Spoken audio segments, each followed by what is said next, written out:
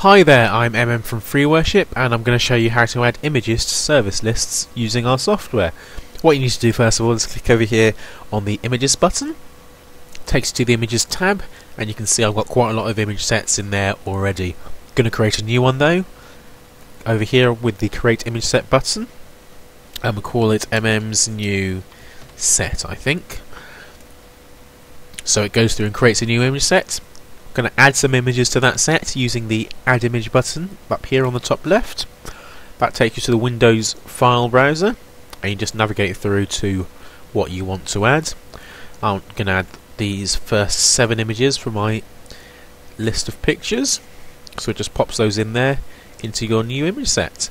Let's just make that a bit smaller, a bit more easy to manage, and we'll add a couple of extra images. I think we'll drag in image number 8 there, and drag in number 9 as well, and I think I'll rearrange them. We'll pop number 9 up here and we'll drag that first image down, put it right at the bottom.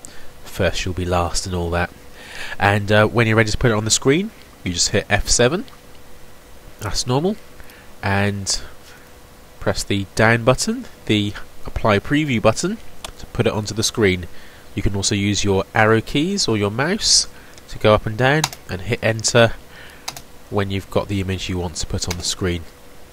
If you don't want to go through your image set manually, maybe you've got a slideshow, say from a church barbecue or from a nice walkout, you can set a timer. I'm going to set mine to 3 seconds, and I'm going to click here on the auto loop button, and what they'll do is just automatically scroll through these images one every 3 seconds, and just do that on a continuous loop until I tell it to stop.